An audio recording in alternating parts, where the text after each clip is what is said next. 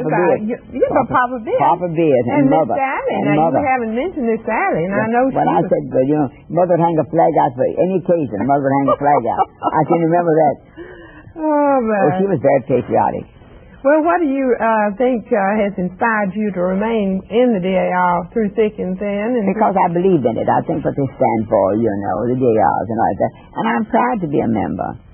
And my mother was, too, And I think it's a tremendous organization. And all things that are patriotic and all those things mean a lot to me. They always will. Do you have any suggestions for the future of DAR as to whether we're on the right road and I'll just stay on it? Well, you stay on it.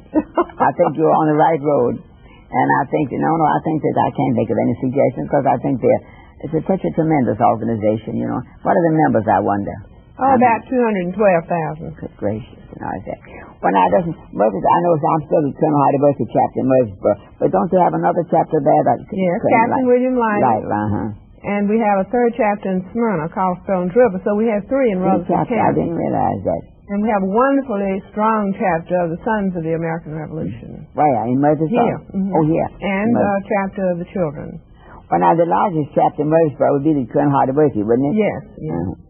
And you're always the first one to get your dues in. The notice goes out to our out-of-town members, and yours is always, I know, the very first one in. I want to get things paid.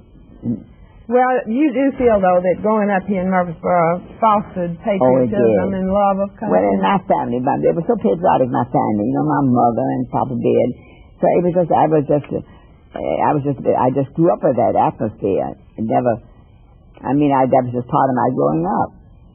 And I've always been so sorry that Mother didn't know the general. Wouldn't that have been lovely if my mother could have just known the general? Oh, and Papa Beard. And Papa Beard.